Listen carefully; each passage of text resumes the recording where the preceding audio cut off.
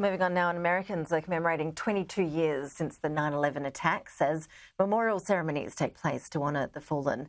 First responders are also calling attention to the pain many former 9/11 rescuers are still grappling to manage.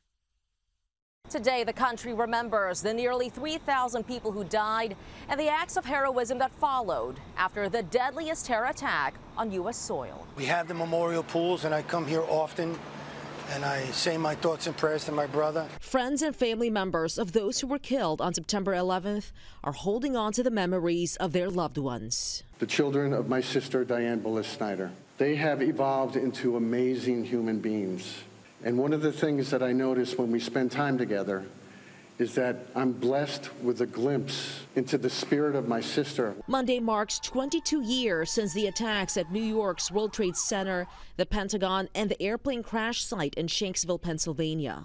But while memorial ceremonies for those who died will take place across the country, the New York City Fire Department is also calling attention to 9/11 first responders still struggling with lasting health effects from handling toxic materials at Ground Zero. For them, 9/11 is every day. The number of firefighters who died from 9/11 related illnesses continues to rise.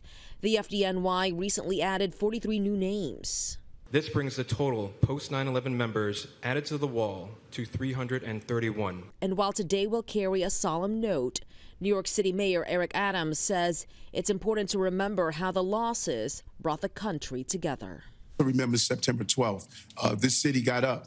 When we got up, America watched. Instead of attending the memorial events at the attack sites, President Joe Biden will honor the victims with remarks at an Air Force base in Anchorage, Alaska, after returning from Vietnam.